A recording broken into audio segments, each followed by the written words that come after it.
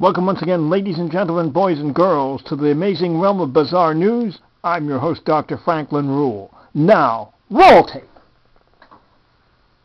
For bizarre news, we start off with a trivia question. I'm extricated here from his paper prison. The question: what is another celestial term for a starfish? Multiple choice, inverse alphabetical order. Is that a nebula, meteor, galaxy, comet, or asteroid? Now the only prize for the correct answer, one pat on the back that you'll have to apply to yourself. Heck of a lot better than a slap on the belly with a wet trout. If you want $1 million, call Meredith Vieira, but please, please do not call us. We do not have any operators to take your calls, and if we did, we still could not afford prizes. Certainly not $1 million. Take a sip of water and be back momentarily with the correct answer.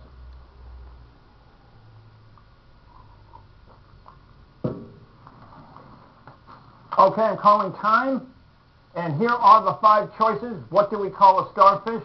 Nebula, meteor, galaxy, comet, or asteroid? What's your answer? Comet. No, it's an asteroid. How about that? Now here we happen to have a starfish, and this pertains to officials on Grenada who are upset because a number of tourists are taking live starfish out of the water and hurling them like Frisbees for their dogs to chase on the beach.